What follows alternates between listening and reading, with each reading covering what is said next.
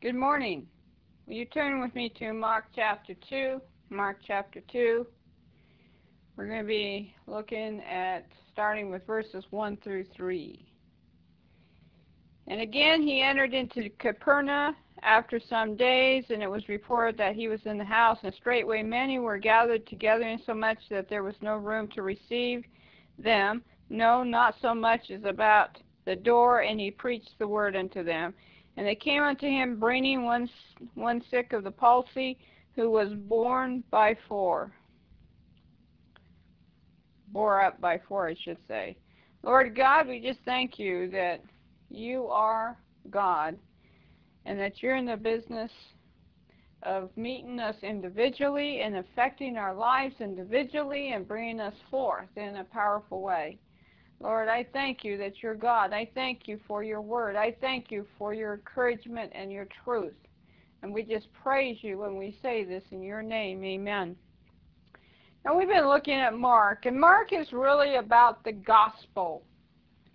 Coming to terms with the power, the authority, the purpose of the gospel. Because today, a lot of people really don't understand what the gospel is all about. We talk about people need to be saved, but people really don't understand what they need to be saved from. A lot of times they think they just need to be saved from some bad situations in their life, when in reality they need to be saved from sin itself. And so we have a lot of people who don't really understand sin. Yeah, they know they do wrong, they know this and that, but they don't understand that that sin is what is going to destroy them. It already is destroying the relationship with God. Eventually it'll destroy the relationship with others. Eventually it'll destroy them. And so people need to be delivered from sin. Now, a lot of times people want to be delivered in their sin. In other words, from the torment of sin, from the guilt of sin, but they don't want to be delivered from sin itself. And yet you can't be delivered from guilt and shame of sin unless you're delivered from sin. And you can't stand before a holy God if you're walking in sin, if you're justifying sin in your life. Now, in order to deal with sin and to really receive the gospel, we need to seek Jesus. We need to seek him for his healing, his deliverance, cleansing, and restoration, because that's the core of the gospel, that Jesus came. And that he proved who he was. He died for our sins to bring forth redemption. He went to the grave to put them away. He rose again to prove that he was victorious, that he is who he is. Resurrection proved that he is the Son of God. Now, people believe God cannot deal with their sin. Now, they admit that sin makes them feel guilty and ashamed, but the sin has a hold on many people. There are sins that hold on to people.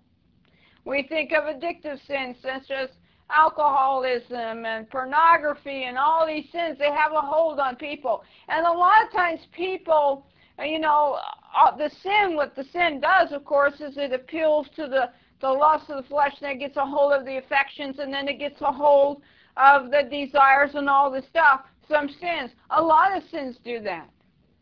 And of course, sin makes us feel good in the initial aspects of satisfying it, but as we satisfy it, we become more and more empty, and then we have to go around and do it again to feel that same sort of satisfaction, even though it's temporary. And so we get in this cycle, and sin gets a hold of us, because sin gets a hold of our affections, sin gets a hold of the way we look at things, sin gets a hold of us.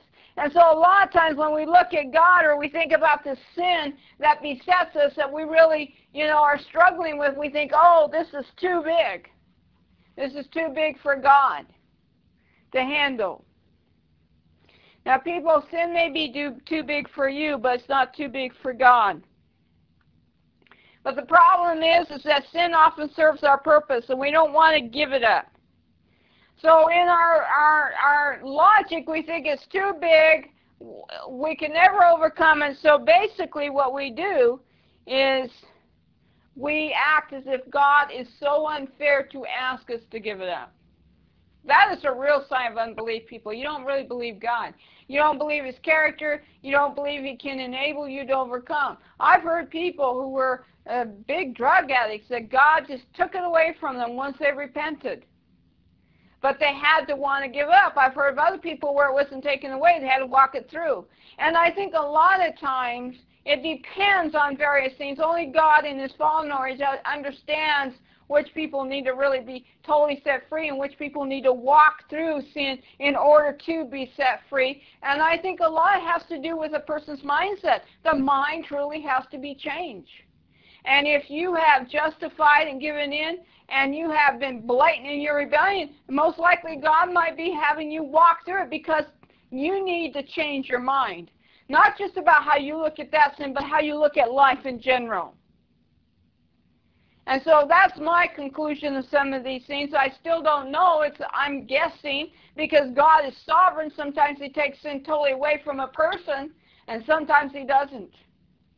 But the reality is the sin is not too big for God.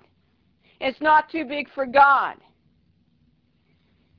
And the reality of it also is that a lot of times we don't want sin to be taken away from us. Because we have to deal with our attitude we have to deal with our will area. We have to make some sound decisions to give it up. Now, as we consider Jesus' ministry, and of course when we see when people found him, they were healed, but there's also preaching taking place here. Jesus is preaching to these people. At the same time, the preaching, the message, and in this case, the messenger is being confirmed by the following signs of wonders of healing especially. But as we consider Jesus' ministry, we would say, according to the world standards, he was successful. Look at all these people coming to Jesus. In fact, some of the people you hear preaching today say, you know, if you don't have all these people coming, you don't have a successful ministry. That is what the Bible says. Just because you have a lot of people coming to you does not stipulate that you are a great preacher. It may mean that you're a heretic, a wolf, and people are attracted to your lies, but that doesn't mean you're truly of God. And you have to remember that when it got down to the real core of it, there was no one following Jesus to the cross. And that's where he requires every true Christian to follow him all the way to the cross. And when I see people who are patting themselves out on the back as they say, oh, well, look at all these people, I say, well, are you leading them to the cross of Christ? And you know the reality is, they're telling them how to get around it most of the time. They're telling them what they want to hear. They're tickling their ear. They're trying to convince them they can change their reality of going to the cross, of giving up their sin or whatever they don't want to give up for the sake of Christ. And they're saying, you're a Christian, baloney. That's what I have to say to them. We will look at Jesus' ministry at this time, not at the end of his walk to the cross, but we would look at it and say he's successful according to the world standards. But I want you to know Jesus was not after worldly success, and people who are after worldly success in the name of Christ are heretics. And you better start recognizing that. Because they're not leading you to Christ, they're leading you to a reality that you enjoy so you can tap Christ on and call yourself a Christian.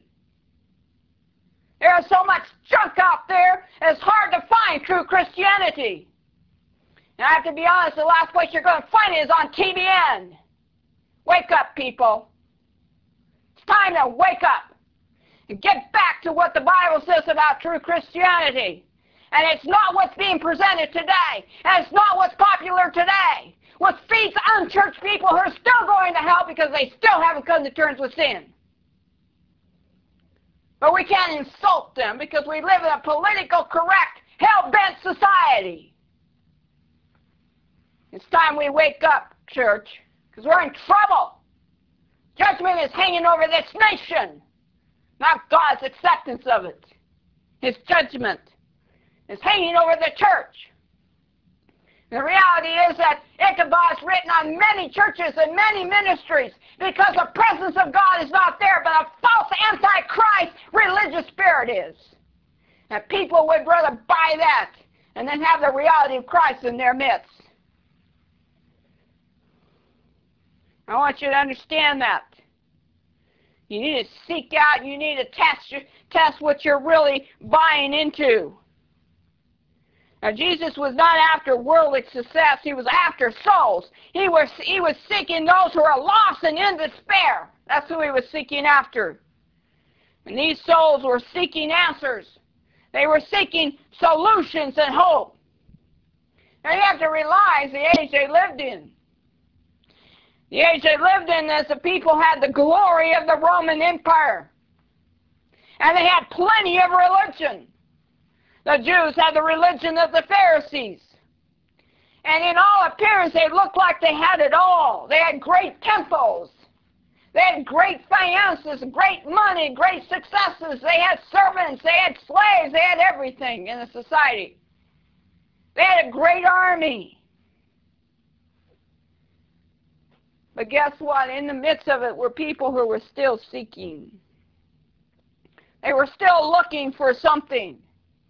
Because all this worldly glitter didn't fill their souls. And all the worldly glitter and all the worldly intellectual pursuits didn't answer their questions.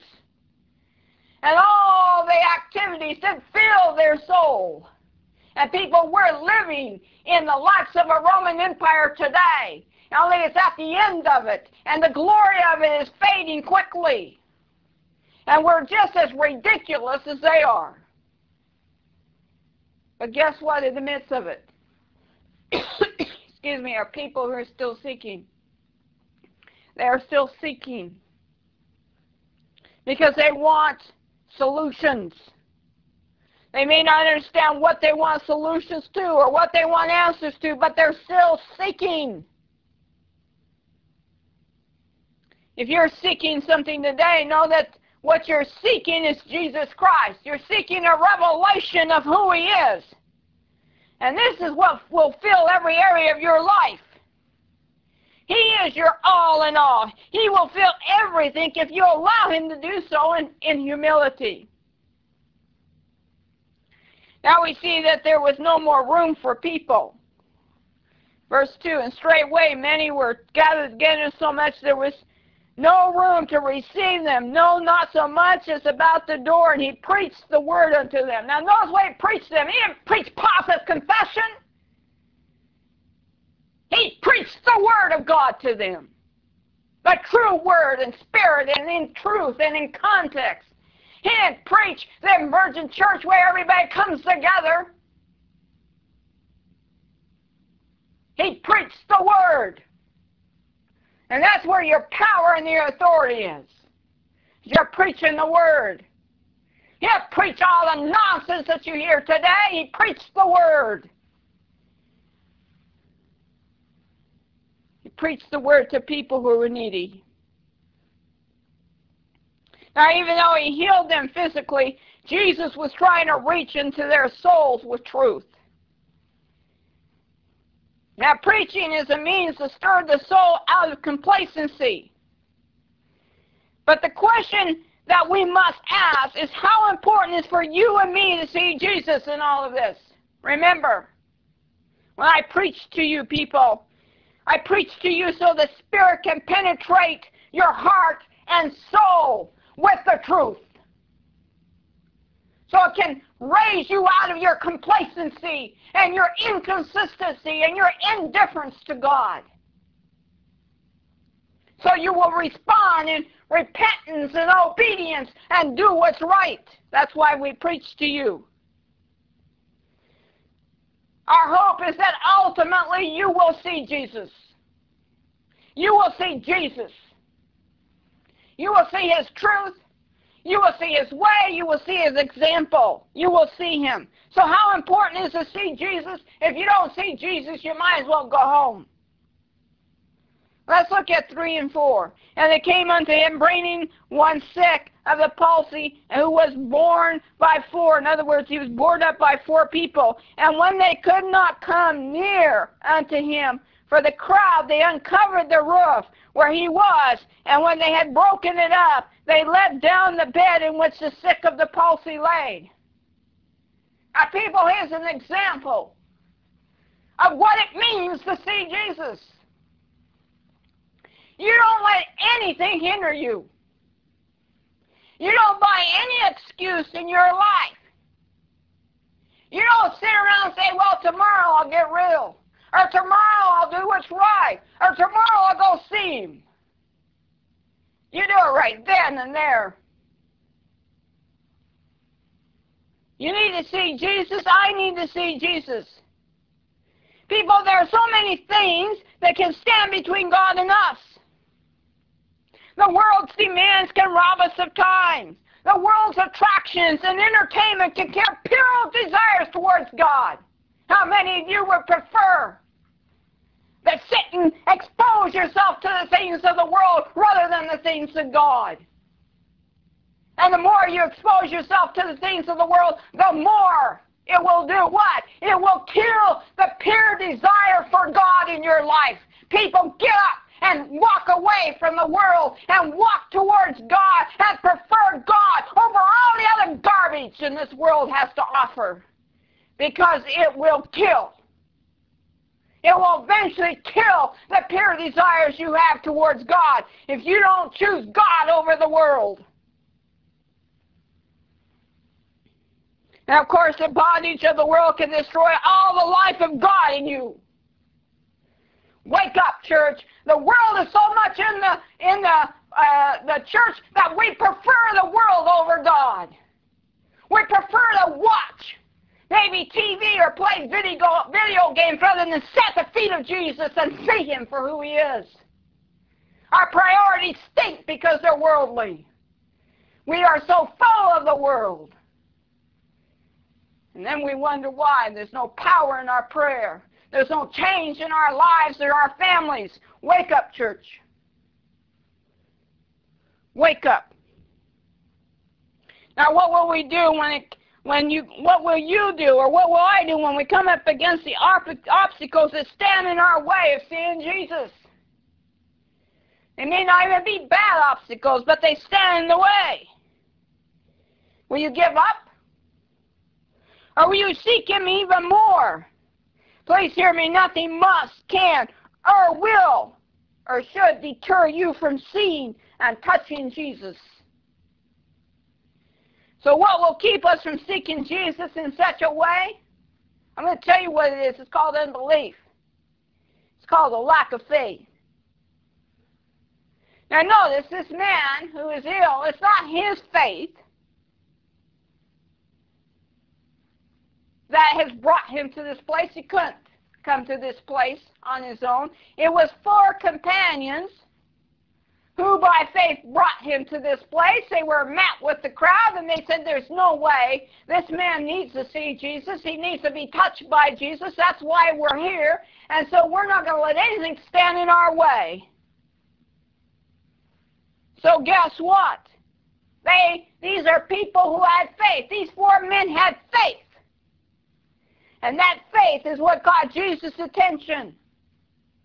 It wasn't the man's illness, it was these men's faith. Now I want you to understand, the first thing you must recognize by this example is that everything must be brought to God by faith. The Bible is clear that what is not of faith is sin.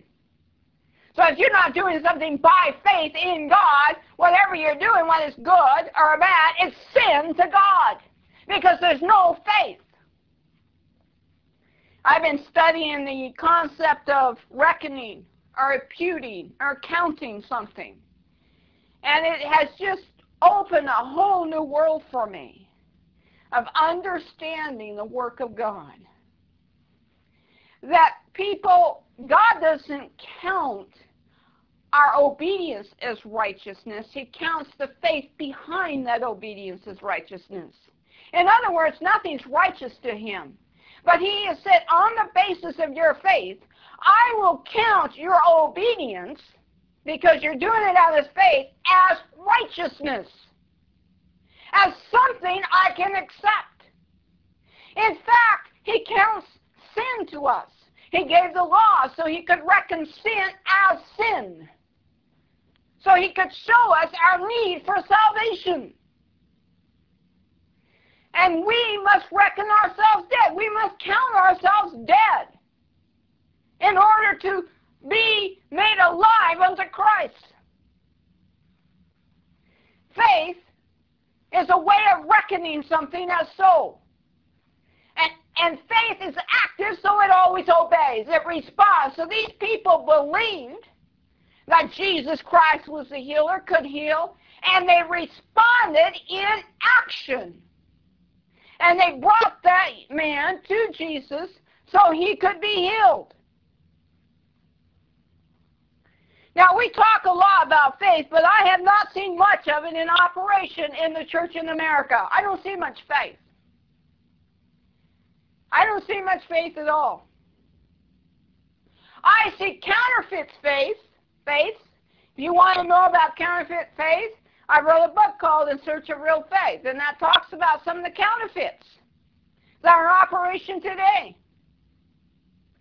And that's why we don't see the effect, because most people are buying a counterfeit faith because they really don't want to walk by real faith.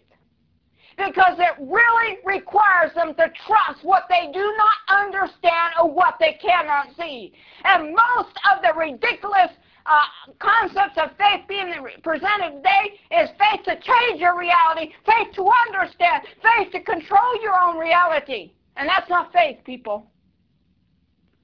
That's not faith. That's faith in a concept that feeds your arrogance, but it's not true faith. It's not true faith. Now, we are to live by faith. It should be a point of reliance. Emery Murray, who I admire his books because he had a grasp on things, he says, what we love and live in, we believe in. Let me say that again. What we love, so what do you love today? And what we live in, what do you live according to, we believe in. So if you really believe in Christ, it's because you love Him, and because you live according to what He says, and because you love Him and you live it, you believe it. And you believe it because it's confirmed to you. You see, all real faith is confirmed. All real faith is confirmed. But counterfeit faith bring you up to this point where you're in this false reality, you're denying reality around you to believe that you have faith in what? In your concept of faith. And in the end, it sets you up for a fall. Because it's never confirmed. Because why? It can be truly walked out. Because faith allows you to walk in reality. And trust God while you're doing it. Whether it's in loss, whether you're walking through a loss of some type or a sorrow, you are clinging to the rock. And you are believing that God is who He is. And you're loving Him. Now we see here that faith serves us the point, our faith is in our point of reliance. And a lot of times when you listen to people talk about what their faith is, it's attached to their concept of happiness and security. And of course, again, we're talking about faith that leaves people empty because there is no substance behind it. Now, we are all to live by faith. So if you trust and you yield yourself to the visible and temporary ways of the world, then you know that you will live an earthly life. And you know what's sad? That's what a lot of Christians are living today. They're living on the earthly plane. They have no concept of true faith. They're living on an earthly plane. Now, if you look to the unseen and the eternal and join yourself to it in agreement, you will live a divine heavenly life. So I want you to consider Hebrews chapter 11. Hebrews chapter 11.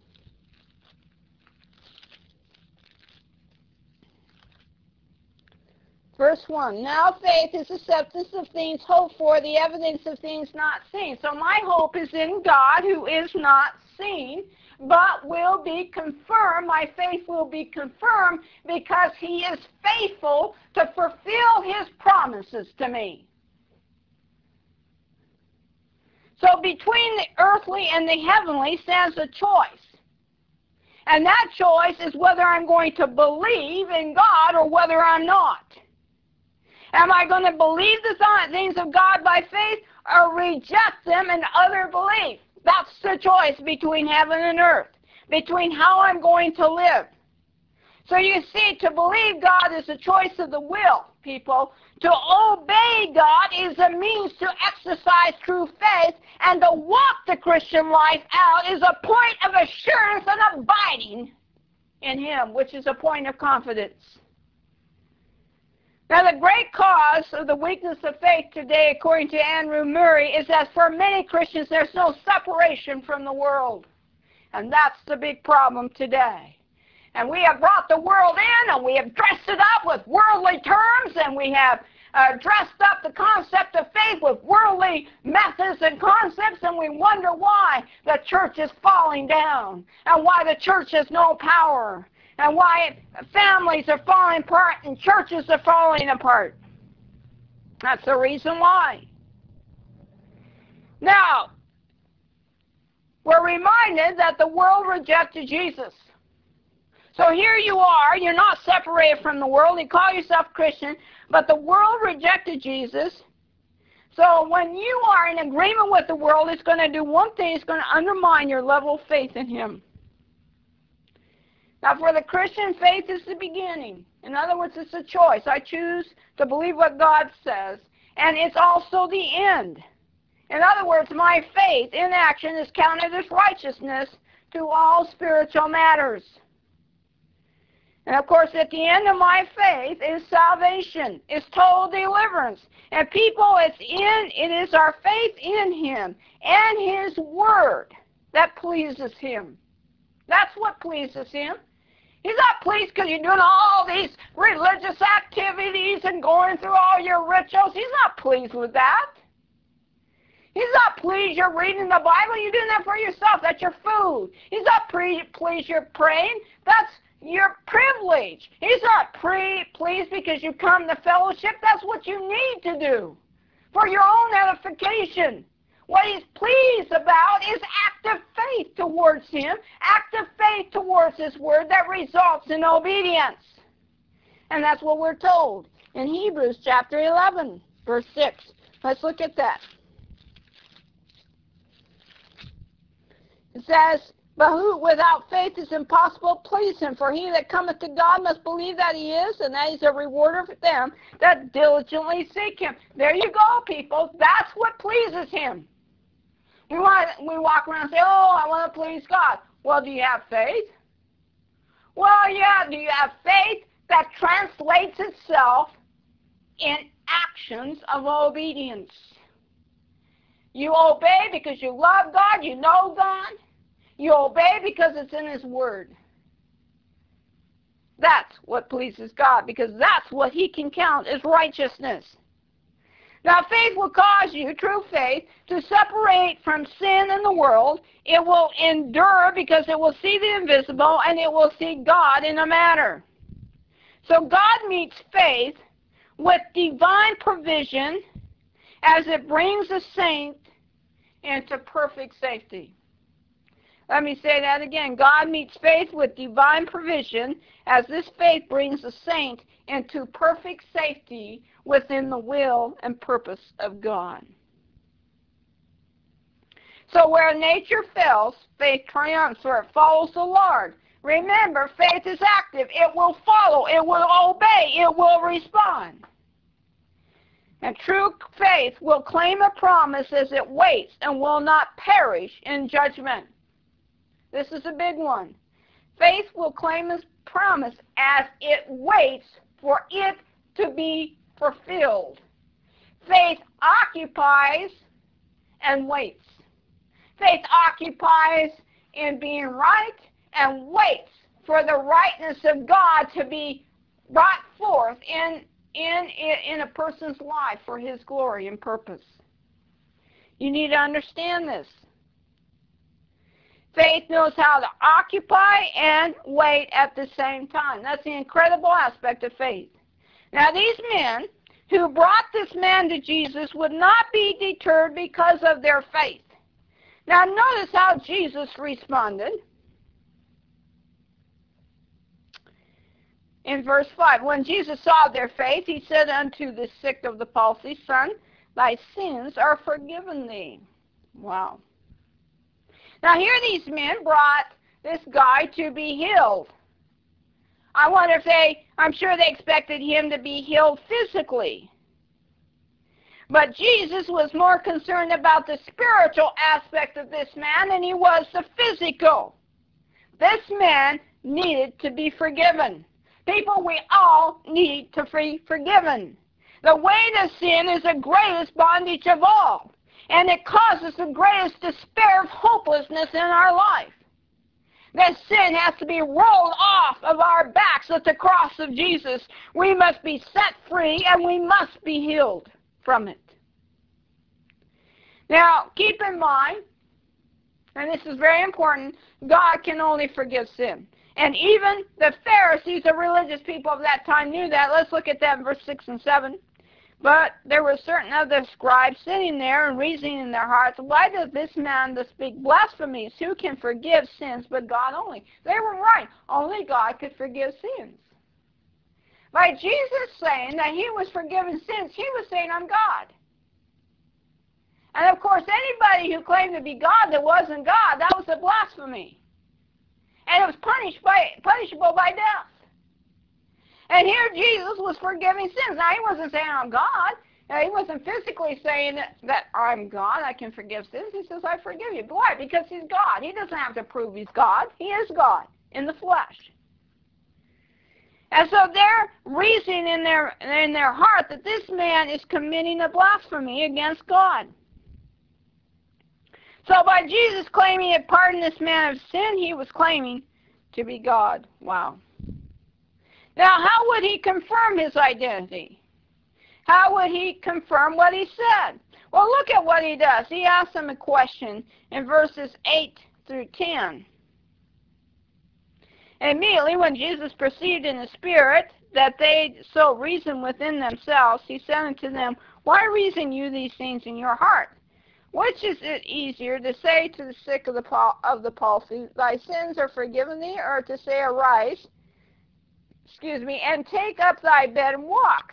But that he may know that the Son of Man hath power on earth to forgive sins, or authority to forgive sins, he saith to the sick of the palsy, I say unto thee, let's go to verse 11, I say unto thee, Arise, and take up thy bed, and go thy way into thine house. Wow. Now, Jesus would confirm his healing with the sign of healing. His identity, Jesus would confirm his identity with the sign of healing. Now, it's important that you realize forgiving sin in his humanity really did say that Jesus was God in the flesh. Now, that is one of the greatest mysteries, and it's the greatest miracle of all, that God would give up his capacity of God, be formed in the fashion of a servant, be formed in the shape of a servant. I'll get this right. Be shaped in the disposition of a servant and be fashioned as a man. Now that is a great miracle, and that shows God's power to do the impossible, because he's doing the impossible. He gave up his capacity. In other words, he gave up his authority and power as God.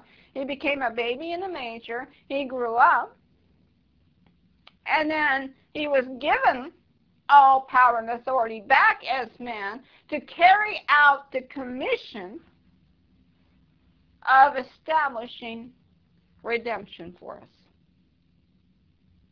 It's not simple. So he confirmed his identity with the sign of healing.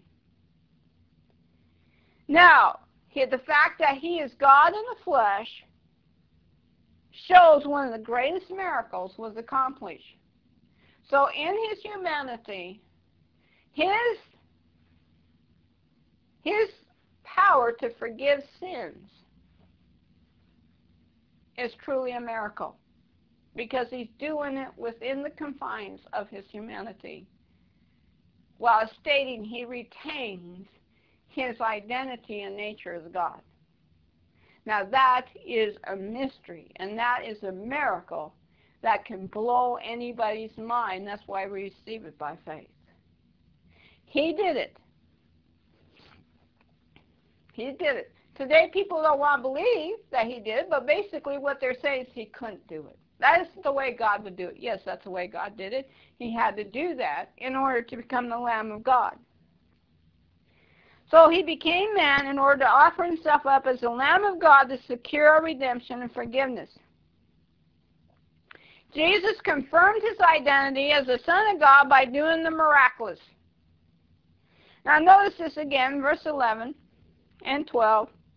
I say unto you, rise, take up thy bed, and go thy way into thy house. So basically, this man had to display faith by responding in obedience to what Jesus said to him. Imagine, he's laying there for years, and Jesus also says to him, arise up. That would take faith on his part. He didn't say, no, I can't. You don't understand. He what?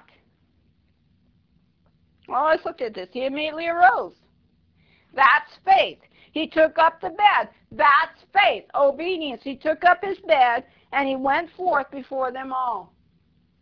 He obeyed. That's active faith. So we see the faith of four men brought in here. We see his faith raising him up in confidence to what Jesus is saying, picking up his bed, and going forth in a new life. And it goes on to say in 12, insomuch that they were all amazed and glorified God, saying, we never saw it on this fashion. They said, we never seen anything like this happen before. Not in this way. People, please understand. All faith, true faith, results in God being glorified. Not a man being glorified, not a concept being glorified, not an idea, but God himself. And one of the big examples of counterfeit faith is that it doesn't glorify God, it glorifies the person that is laying claim to it, or the ones that are teaching it, these counterfeits. People, all true faith will ultimately lift up God, honor God, recognize God for who he is, and bring glory to his name. Today the question is, do you need healing? Then you need to come by faith. Maybe you need forgiveness. Maybe you need physical healing. You need to come by faith. You need to come knowing that God is who he says he is. He will enable you if he asks or requires you. Lord, we come to you in your precious name. We thank you for the example of truth in the midst of such delusion overtaking this world with its darkness and its deception, and people falling into the delusion because they refuse to fall in love with you. They refuse to desire the truth. They want the lies that tickle their ears. Lord, forgive us, because that is the example of worldliness. And in that worldliness, we're tacking Christ on, and we have this mixture. Therefore, we can't discern and we don't know the truth. And Lord, if there's anybody here that has that mixture, they don't know you, they don't love you, they really haven't received you, I pray by your Spirit and out of your mercy you convict them of their unbelief, of their worldliness, of their lack of priority towards you, Lord. Have mercy upon your people. Lord, only you can bring them into the fullness of your kingdom by your grace. And you'll do it out of mercy. Lord God, we just ask your forgiveness for our worldliness and for our foolishness and for our ingratitude and wanting life on our terms and wanting life our way, Lord. We are indeed poor people before you. And Lord, we just ask for your mercy, your forgiveness, Lord, that we as your children, that you chastise us and you convict us by your Spirit of those things which are worldly and those things which are selfish, and bring us forth for your glory, Lord. And we say this in your name. Amen.